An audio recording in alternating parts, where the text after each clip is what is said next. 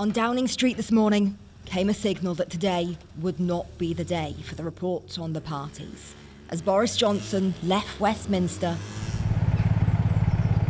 and headed for the hills.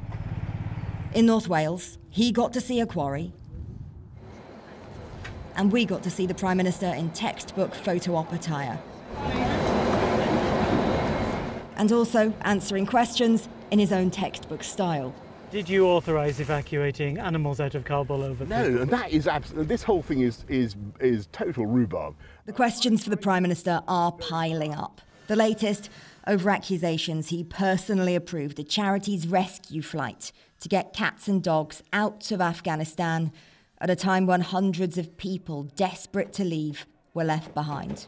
I was very proud of what our armed services did with op-pitting, and it was an amazing thing to move 15,000 people out of Kabul in the way that we did. I thought it was also additionally very good that we were able to help those vets who came out as well. But I can tell you that the military but you didn't intervene. You absolutely didn't. not. So the military always prioritised human beings. But the Prime Minister's insistence of rhubarb is after emails came to light that seemed to show he did intervene to help Pen Farthing, an ex-Royal Marine who runs the animal charity Nowzad. On August the 24th, Pen Farthing, who the MOD said had himself been offered safe passage the week before, claimed he'd been cut off by the MOD. I just can't get my head around that.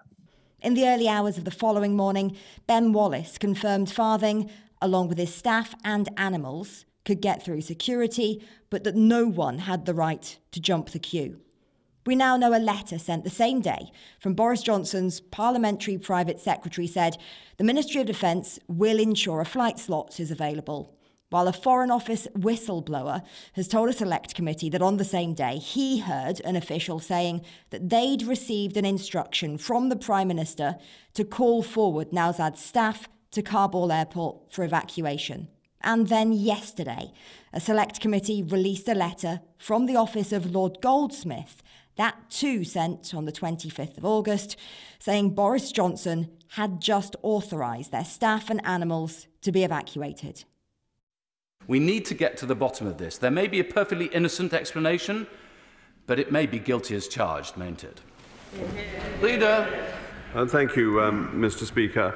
In response, there was praise for the armed forces and mention of the hundreds of people who were on the flights out of Afghanistan.